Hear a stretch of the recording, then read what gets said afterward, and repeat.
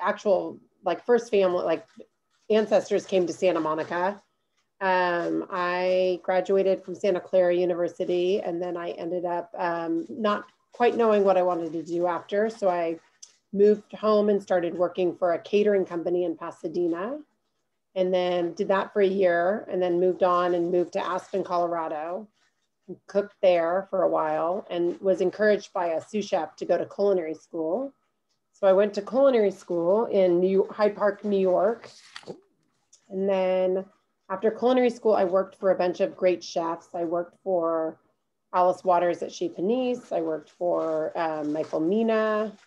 I worked in New York under a chef named Greg Kuntz. And so I kind of just always worked for amazing people. I didn't necessarily want to own the fine dining restaurants that they owned, but I thought it was a great stepping stone to learn the proper way to cook and just learn from the best. And then I was in New York, and my mom was like, it's time to come home. And so I'd been away from LA for at least 10 years at that point, San Francisco, Colorado, and New York. And then I ended up moving back to Los Angeles, and I started my own catering business. And I did start it illegally out of my home, which I wouldn't recommend doing. But I honestly didn't know about any of these kitchens. Like I just didn't even know you could rent a kitchen. So I started doing it, and it just grew like crazy. The first year, like maybe I did 100,000 in sales. And then the second year it was 200. And then the third year it was 3.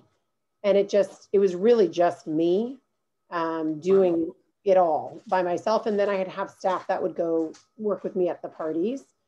So it was pretty intense. And then it's very physical. So it's from doing the shopping to putting it all away to cooking all day. And it was interesting. And then going to the parties and actually serving at the parties.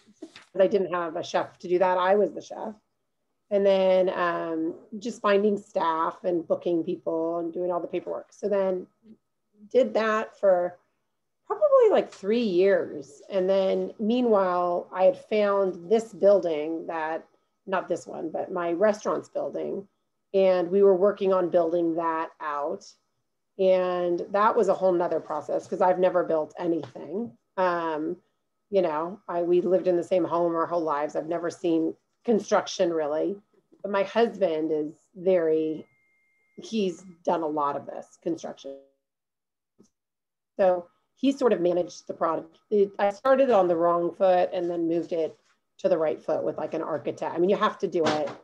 You have to follow the rules. And especially in Santa Monica, more than anything, you need to follow the rules because they're coming by, they're checking, they're, holding you accountable for every move in the construction process and with the health department and everything kind of needs to be in conjunction with each other. Yeah. Like the health department, the building department, you can't do one without the other. It all needs to be approved. So then it took me over a year to build it out, which is a bit long. It should have taken 9 months, but it took longer because I didn't really fully know what I was doing. And then from day one, we opened in the recession, and there was a line out the door. I think it was 08 we opened, 09. I should know, but I mean, I'm like looking up, we have our first dollar up there. I'm trying to find the date on it. I think it's 09. Anyway, so yeah, it was interesting because it was, the world seemed like it was falling apart in so many areas. But I think so many restaurants had gone out and people were so excited to have something coming in that was new. I also think Ocean Park, it's a funny area because I think they were so like, why are you building this here? And so grateful. But I also think Ocean Park has its challenges. Like it's not like being on Montana. Like I think on Montana, you just have a built-in business, Yeah, the traffic. Yeah. I mean, you pay more rent, but you get way more traffic.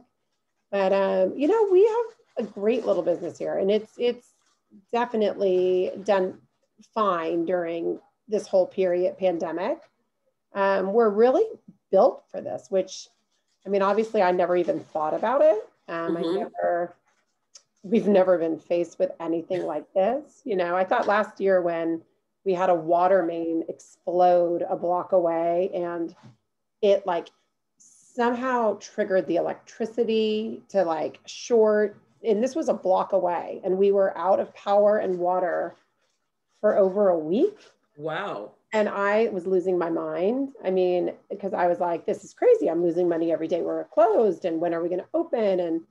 And it's weird. I've almost been calmer through this pandemic, which is because I don't know, I think it's just a loss, no control, you know, yeah. And I don't know. It's been a very interesting time. So I own Thyme. And then I've had this for 11 years. Now I've had local for 5 years, and local is it's a like kind of fine dining. It's got pizzas and pastas and all that. It's just a block away. It's a lot of fun. I don't spend as much time there as I do here.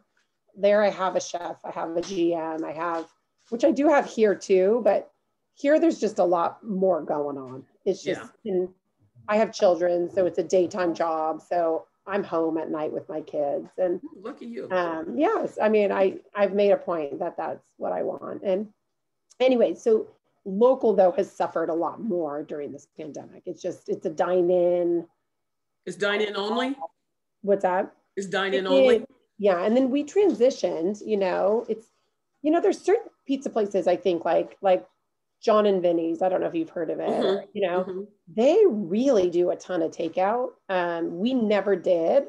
And so we really had to create that during this pandemic and like sign up with Postmates and Grubhub and all these things, which has been fine. I mean, I'm not crazy about Postmates and all that. I mean, it really, I think the reason you do that is to more so like turn product, because they take a solid 20+%, you know, of what you're making, which is at the end of the day, probably your profit, you know? Yeah. So you're just doing it to keep your staff employed, and you're doing it to turn food over so it stays fresh and all that. But yeah, so we've suffered down there a lot more. But I mean, I built out the patio, I built out the front patio, I built out, you know, and all of that. I mean, ours is pretty minimal, but it's thousands of dollars of just sort of a Band-Aid. We did like a picket fence, and I had the tables, but we strung string lights and stuff. So that's been very, it's been interesting. And then finally people were kind of like the first week, people were like, yeah, no, we're not sitting in a parking lot. And then the second week they're like, this is kind of fun. And then it just became like exciting for people and fun. And then they took it away. So now we're back to takeout. But, you know, we're trying constantly to pivot. I mean, here I've had more success. At Thyme, I've had more success. I mean, cookie kits. We did Cinco de Mayo boxes. We were feeding hospitals for a while at the very beginning. I don't know, everything we've tried here, it really like has been fun and kind of taken off, which is awesome.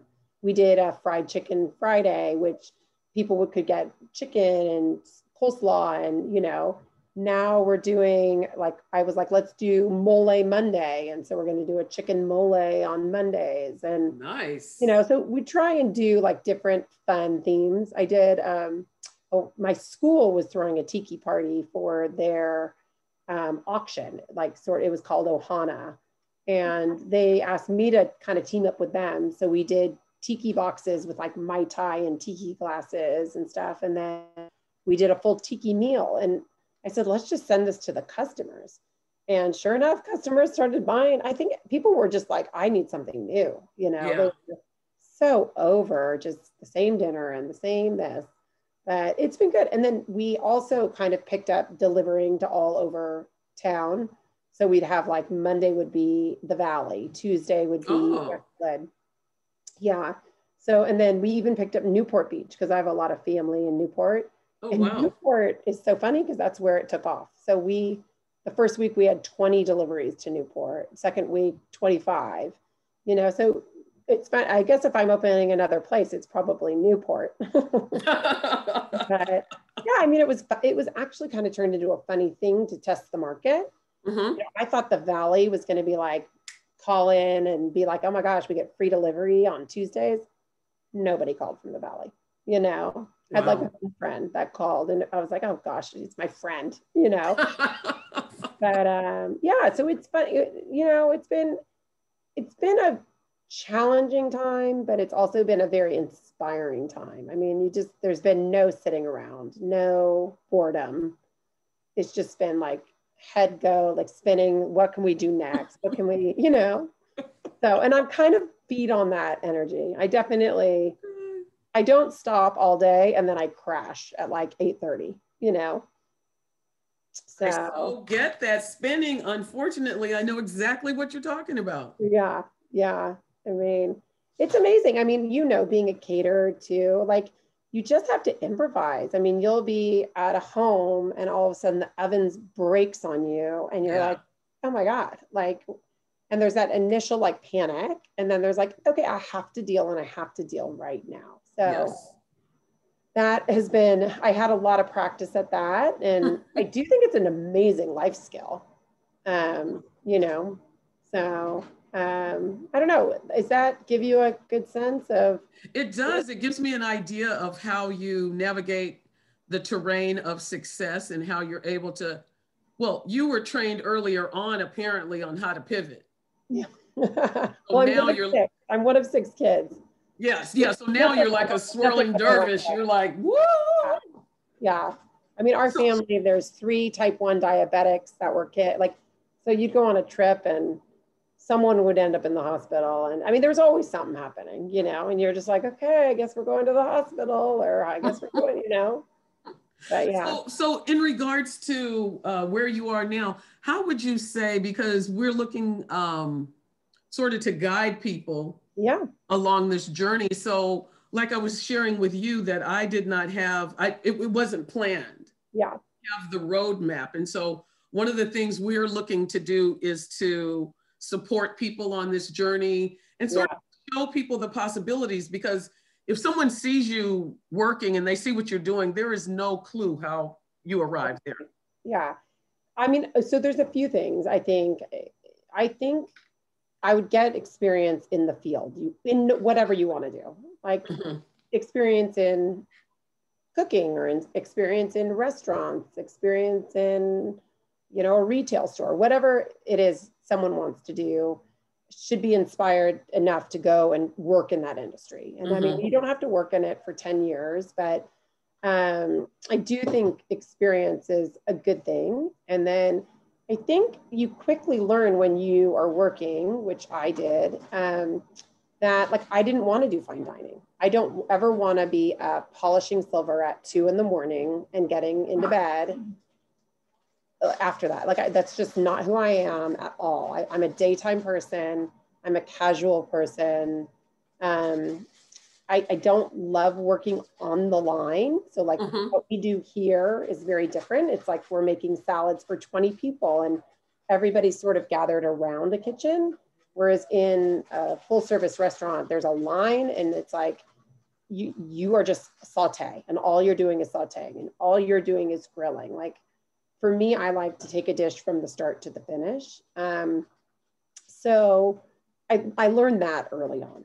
Mhm. Um, I, I kind of learned my style and my speed through the people that I work for, which was awesome. Like, because that's so much of a part of being a chef is Mhm. speed and knowing how to season and flavor and, you know, and knowing your style, you know, your So style, mine. how did you learn your style? Because there's some young chefs in Santa Monica who, you know, they go through a short program and they learn a couple things. And it's like, oh, I know how to cook. Yeah. Or you know, with the knife skills and that, there's certain knife skills that are just so essential for a certain type of cuisine. Yeah. Um, and so, how would you even suggest that someone finds their style? Because I know for myself, I'm a little bit reluctant to say certain things because people need to find their way Yeah. to just through the volume of cooking.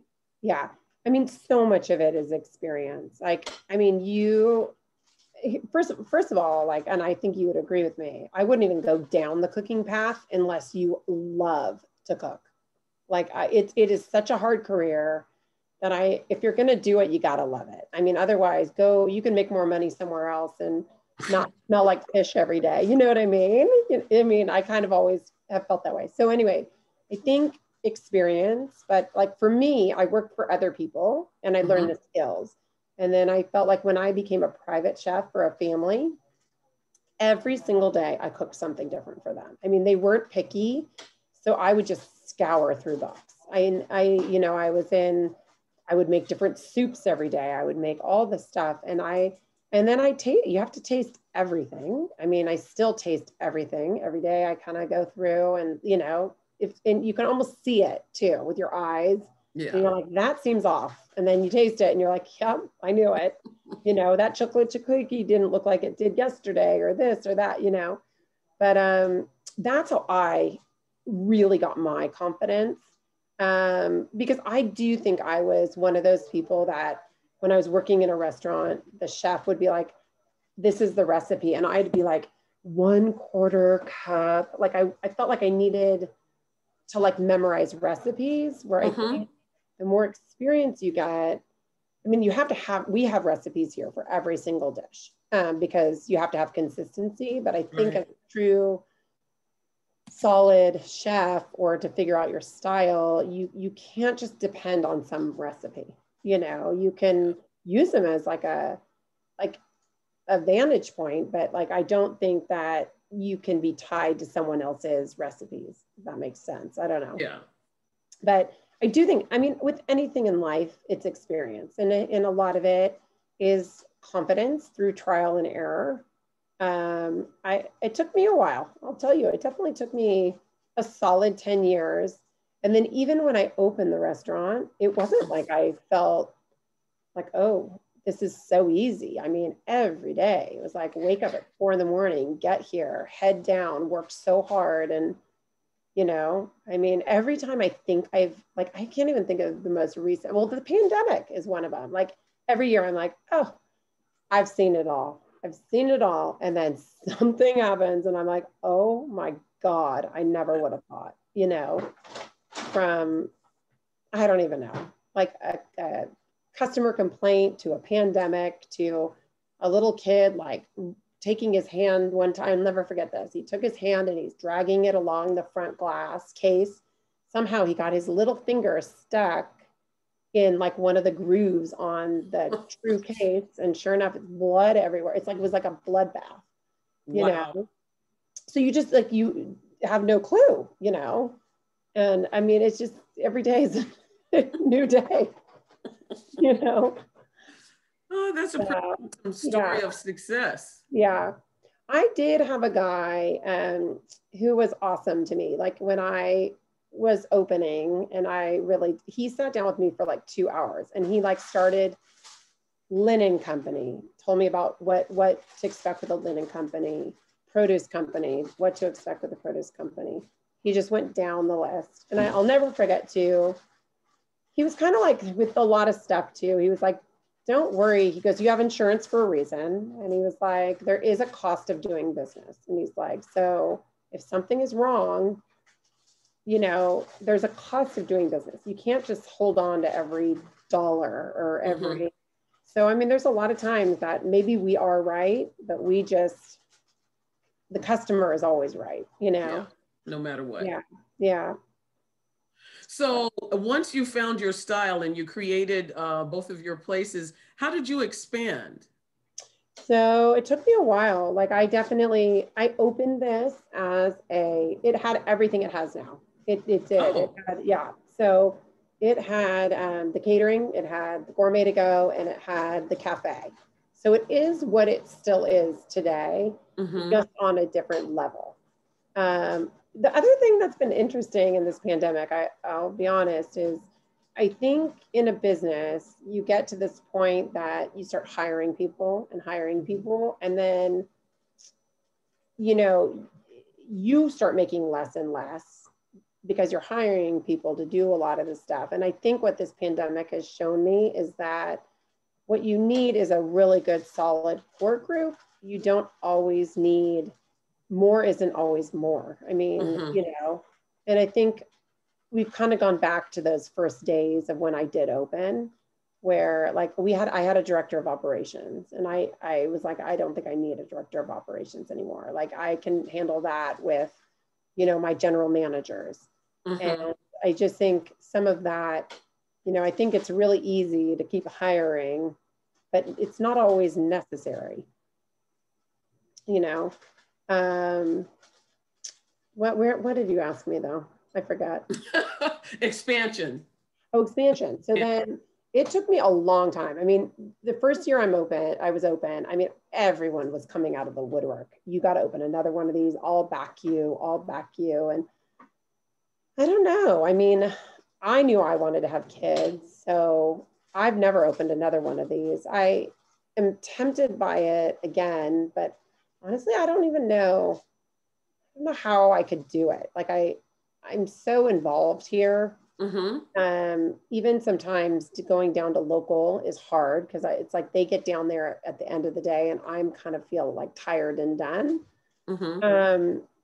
I think there's two ways of doing it. Like I truly do think if you're going to be like in there and working and like really, really, really involved, you might not want to expand too much. Mine are all on one block, so it makes things easier.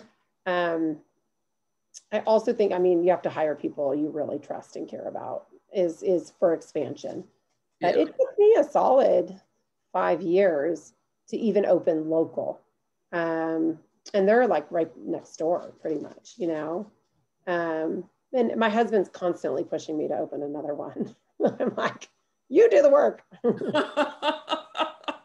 But yeah, no, I mean, I would love to, but like, is it vanity or is it something I really want? You know what I mean? And I think you really need to think about that. I think it's really important to think about that. So like, what's the culture? Did you anticipate the culture of Ocean Park? And then you begin to reach out beyond that? I mean, I don't know how you came about that as you're taking over Ocean Park. Yeah, you're so funny. You know, Ocean Park was a funny thing because we were looking for spaces, and then everywhere we were looking, and my husband was we were dating at the time. He was my broker. So, and he's a friend of my brother's. So anyway, he was showing me around places and just nothing seemed right. Like either there was no parking or there was it seemed like it was so small that it wasn't something that I could grow with. There was just no possibility of that. And so my restaurant's 2,500 square feet and it's been good. And now we have the building next door. I rent the building next door and my offices are here. What's next door? Is that the hobby shop? Well, the toy store. The hobby shop toy is store. gone. Yeah. Okay. It wasn't the hobby shop, but it's right next door. It's called Quinny and Bee. And so it's a little toy store that it's mine as well. So it's named after my girls.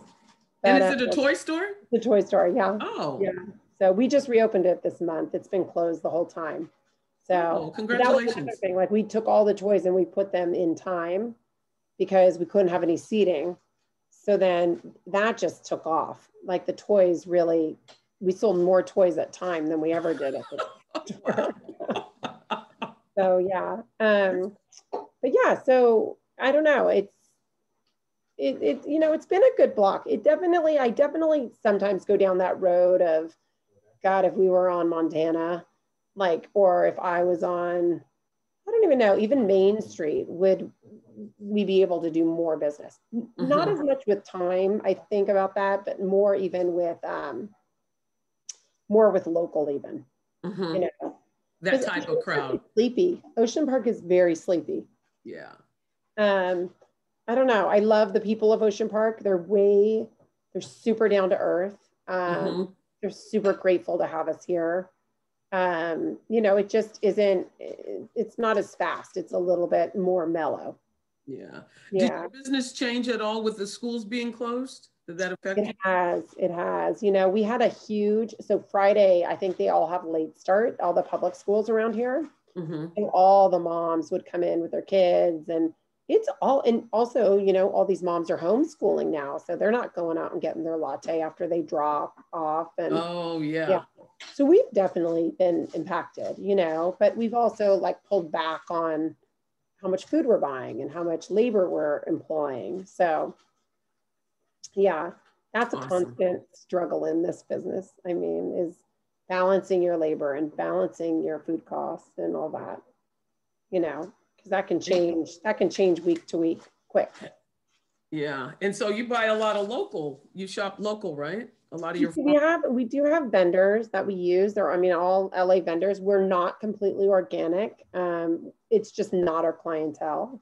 mm-hmm. Someone asks for organic, we can do it, you know, but we definitely buy seasonal and we buy really fresh. It just, our customer is not going to pay, you know, Mm-hmm. double or whatever, even a 2/3 or a third more for organic. And Maura, who are your catering clients? Are they the same people that Yeah. buy lattes there? Yes. A lot of them are actually, it is. A lot of our sweet spot, I would say, is dinner parties from like 30 to 75. We don't do a lot of things that are, you know, 1,000. Mm-hmm. We have done them, but we work a lot with local schools like the Marymount, Marlboro, Loyola, Brentwood, like a lot of them Mm-hmm. use us for stuff, Crossroads.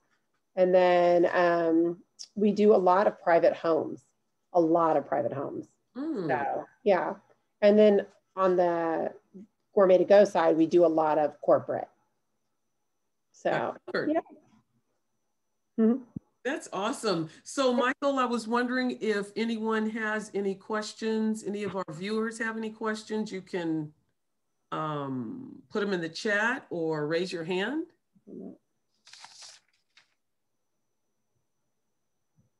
Hi, Flo.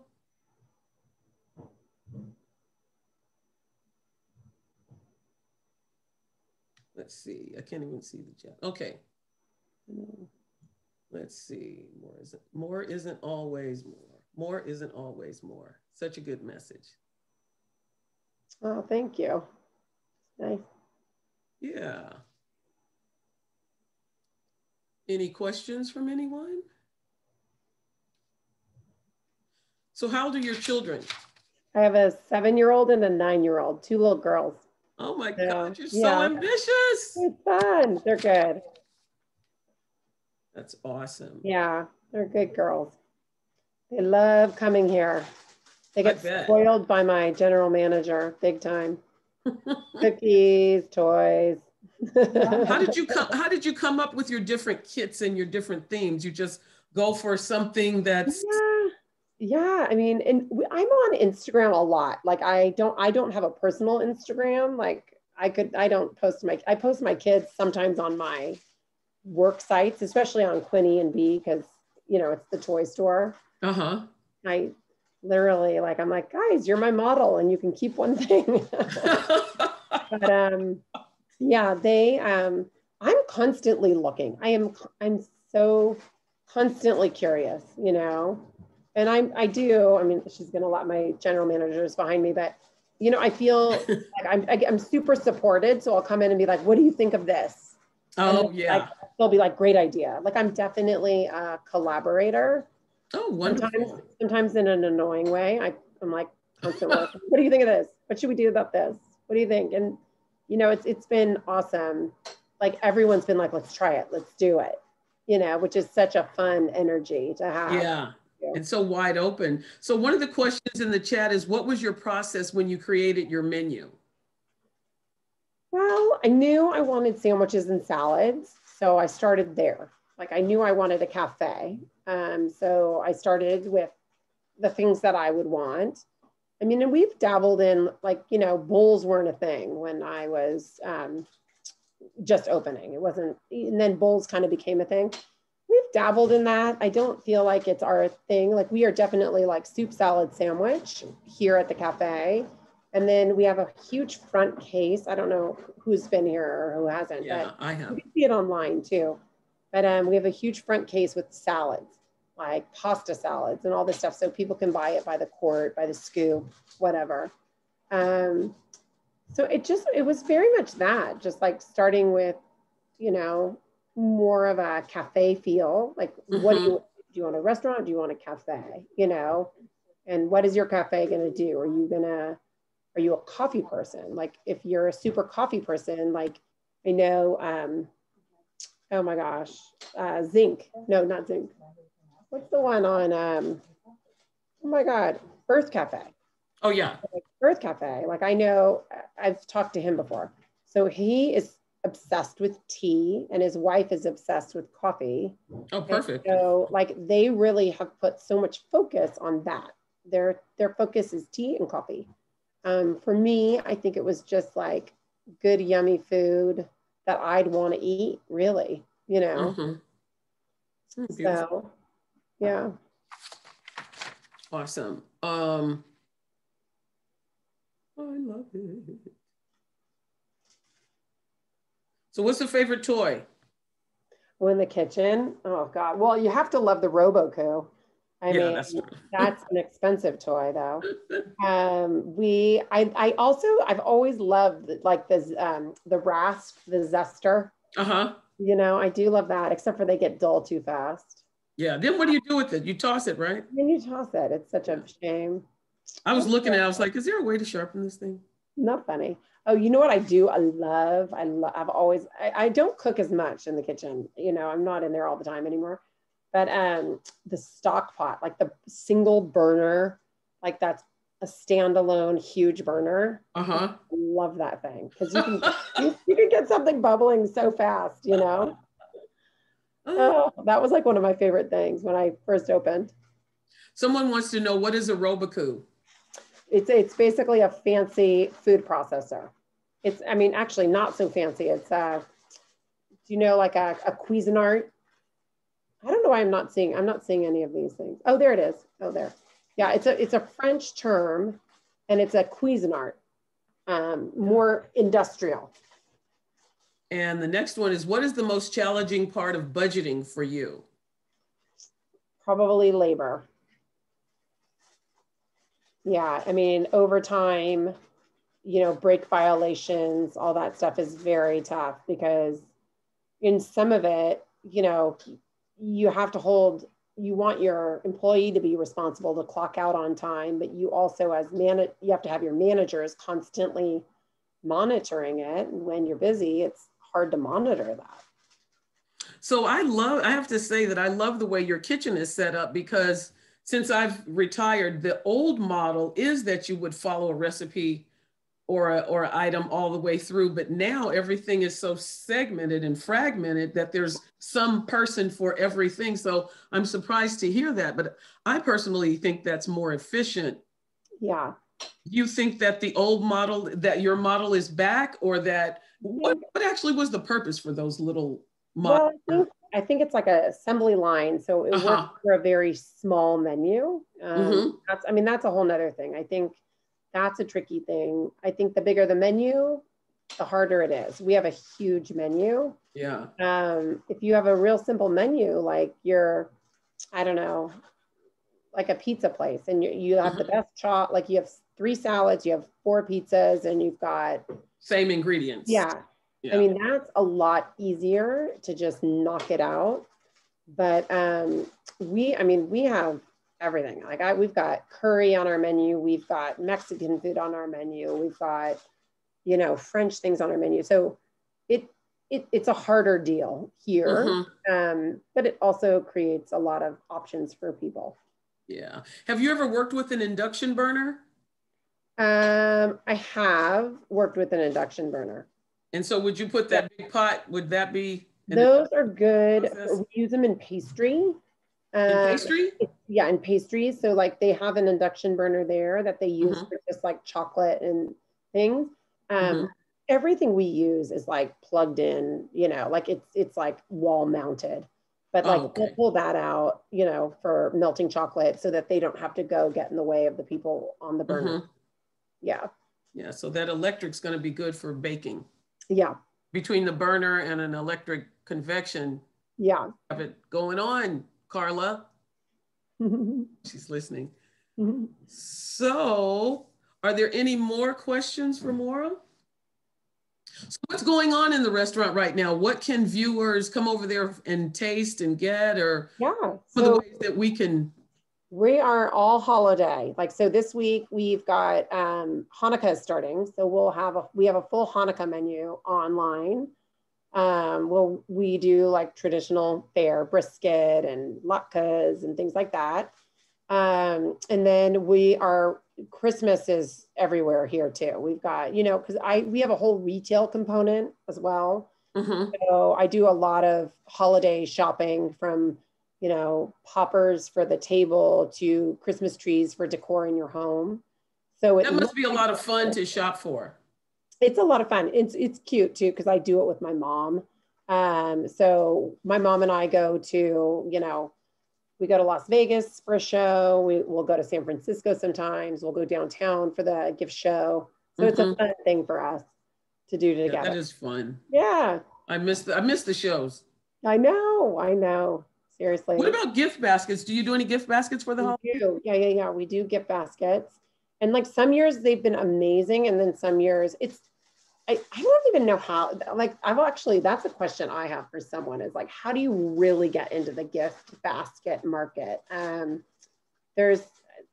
We'll do like maybe 20 or 30 a season, but I mean, some of these people are cranking out thousands of them. Yeah.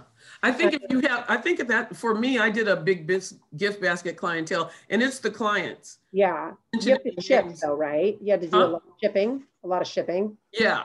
Yeah. And a client will order 20 of them. See, that's so nice. To everybody. Yeah. That's huge. And it's hard work, but it's like kind of like boom, boom, boom, boom, boom, boom, Yeah, it's modular. Yeah. How do you choose location to expand your business? Oh, I haven't figured that out yet. I think you got to feel it. You got to feel it in your blood. Like, I really felt this one. When I pulled up to this location, I just was like, this is it. I knew. And then you got to really look into, I think you've got to look into the demographic. Like, if you're doing something that's sort of fast food and easy, that's fine. Like, you can be in a lower income area. If you're going to do something that's high end, like, you've got to be in an area that people that are going to spend money want to go. I would always say go for the more trafficked area. The problem with that is you're going to pay more rent.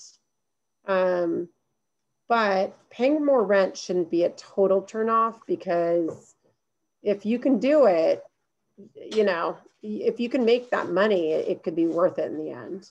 Yeah. And yeah, I'm right across from Jams. Yep.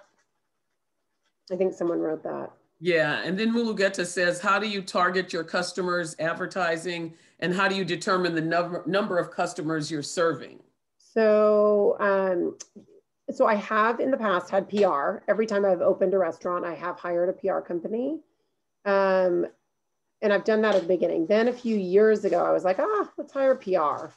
And I'll be honest, every time I've hired PR, I feel like our sales have gone down. I'm sorry. It's so much work. It's so bizarre. It's a ton of work too, because you're constantly being hit up by the publicist to like either give people free food or write a column or do stuff. So I'm not saying it's not worth it. It was a lot of fun, and same thing. It's a bit of vanity, which is fun. All of a sudden you're in this magazine and you're in that magazine, but I don't think it all of a sudden, I don't think it guarantees more business. I think it maybe gives you more publicity, like just more things to show your kids or put in the file. But for me, it didn't really crank up my business. One of the best things I got was a write-up in the LA Times. I think if you can get into the LA Times, people were coming. People read the LA Times and food section, and they came for this salmon that we did one time. But so I am very active on Instagram, and then I connect it with Facebook, and I don't even know how to use Twitter. So, but yeah, I do think Instagram is such a good resource. And then just like the truth is, if your product is consistent, word of mouth is your best bet. Wow, still true after all these years. That's amazing. Yeah. I mean, people talk. They talk. They love it, you know. Everyone loves to tell the person like oh, I just went here and it was great. Or it was terrible. They love to talk bad too, you know. Oh, So, delightful. Yeah. Any more questions, anyone? So you have Christmas Eve. Yep, we're open Christmas Eve, closed Christmas Day. And so is that all pre-ordered at this point? All pre-order. You got to get your order in like probably a week in advance. And you have lots of soups and yeah, and yummy desserts. Yep. Yep. So it's nice. Okay, Michael, are you there? Michael Jackson? Yes, I am. Is there anything you'd like to add or any questions you might have for our... No, I think that the questions are in the chat and the things that you brought up, maybe give opportunity as if there's a last call of questions, then anybody might have any questions, a good question. But then if not, then Maire, we just thank you so much for sharing this experience. Thanks for having me. Yeah. Yeah, and go over to Thyme. Come visit. I guess we can get everything from gifts, party accessories, toys, dessert, entree, soup, and then you could roll down to the other place. Are you guys doing curb service at local? Curb service and delivery. So. Awesome, and get some pizza. Yeah. What's your favorite thing at local? Oh my gosh. So I order once a week. Right now we're doing a family meal, which is kind of fun. So tonight I'm going to pick up chicken Parmesan and salad. But our standing order is pretty much the margarita pizza for the kids with a kids pasta. And then my husband always does the bolognese. And then I love the crispy artichoke hearts, and the chicken under a brick is delicious. So wait a minute. Stop the presses. Okay. Delicious. Yeah. What's in your bolognese? It's veal, beef, and pork. So it's all the way. I love it. Yes. Authentic. Yeah. Okay, I'm gonna have to go get something to go over there. I know. Come visit. I'd love it. That's awesome. And someone wants to know, what's your most popular dish? Here or at local? Let's do both. Okay, I would say our most popular dish here, like it varies. So like for the takeout, I would say our chicken enchiladas, where you just grab a tin of them and you take them home and you would cook them at home. Our salad is probably the kale salad. Our sandwich, I'm going to say the chicken tarragon, but I'm not totally sure on that. And then our chocolate chip cookie is like delicious. That's the big cookie, right? It's pretty big cookie, yeah. Yeah. So it's that's what I would say here. And then down at local, I would say the chicken under a brick, our Brussels sprouts, and I mean our pizzas are fantastic. This peach and burrata and prosciutto pizza this summer. Like off the charts. It was so good. So good. So now it's Persimmons, but I swear it's just as good with the Persimmons. I was going to say, where are you getting peaches from? No, now it's Persimmons. He switched it out. It's really Persimmons, prosciutto, and burrata. Burrata. Oh boy. It's the real thin pizza, you know? Yeah. Good. That sounds delicious. Yeah. Mulugeta says, why do you want to be a chef? I got to say, I graduated college and I don't think I knew what I wanted to be, but I've always loved cooking. And I'm definitely the person that works with my hands. Like I can sew. I learned how to knit. Like I was always that person and crafty, you know. I love to be busy. I worked in retail and I was so bored. I lost my mind. So I just love to be busy, and that's never a problem here. You got that solved. Yeah. Well, Maure, thank you so much. I really appreciate your story, and it's so fun to get to know you. And I can't wait to taste all your delicious products. Well, thank you. It was fun meeting you, and thanks everybody for joining. And then, yeah, Kathleen, let me know if you need anything else, okay? Will do. Okay, happy holidays, everyone. Happy holidays. Bye. Bye. Carla.